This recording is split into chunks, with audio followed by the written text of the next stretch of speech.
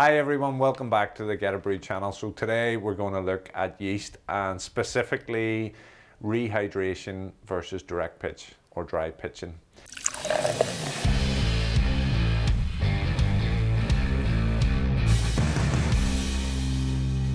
Let me just start by saying we're going to go through the differences between the two and very quickly show you how to do a yeast starter. But scientific trials and R&D trials at Lallemand have shown that there's no significant difference from creating a yeast starter, i.e. rehydrating the yeast packet that you get, and just dry pitching. So the benefits would have to be to suit your process. So if you're in a commercial brewery and you're wanting to do inline dosing, or if you're wanting to add products to protect the yeast like Go Firm, for example, those would be reasons why you would choose to rehydrate as opposed to dry pitching. All our yeast is cold stored here at Get a Brew and it's shipped to you express, so it should arrive in optimum condition. So whenever it comes to dry pitching, what you want to do is ensure that you've stored it correctly, so put it into the fridge whenever it arrives, and then ensure that the packet is sanitized whenever you're using it, taking into account the contact time that the sanitizer may require. So a quick spray around the packet, not forgetting to spray the scissors that you're going to use to open the packet, and then just literally pitch the yeast, just sprinkling it directly on top of the wort. It's that simple. Okay, so if you're wanting to rehydrate your yeast at home, you want to be doing it in something like this sort of setup. So magnetic stir machine, the magnetic stir bar inside, and then an Erlenmeyer flask. Now, you want to ensure that everything's sterile, obviously, because you're creating a yeast starter.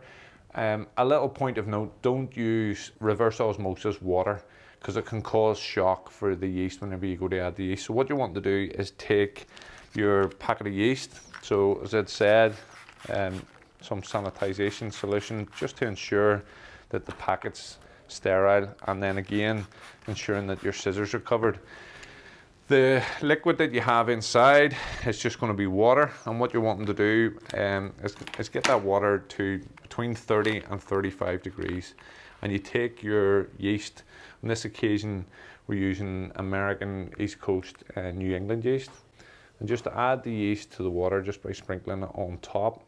Okay, so general rule of thumb would be that you take water 10 times the weight or size of the yeast that you're adding, and then once we have the yeast in the liquid on the Erlenmeyer flask, allow it say 10 or 15 minutes to allow it to settle.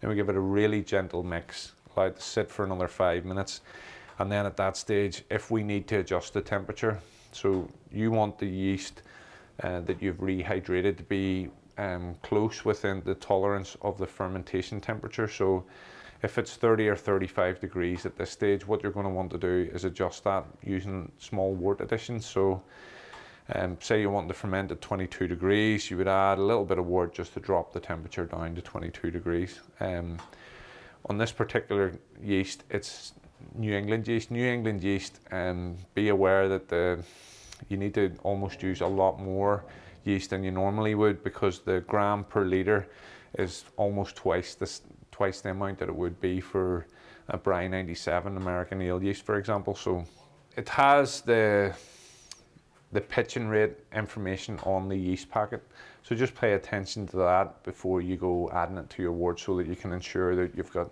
sufficient yeast to carry out a healthy and vigorous fermentation. So we've allowed this to settle for 15 minutes. It's just, I suppose the best way of describing it is that you don't want to shock the yeast. Just going to give it a gentle stir after allowing it to settle for 15 minutes. So I have the magnetic stir bar in the Erlenmeyer from when we started, and we're just going to give that a really gentle stir. Stir bar gets going with the magnetic stir plate.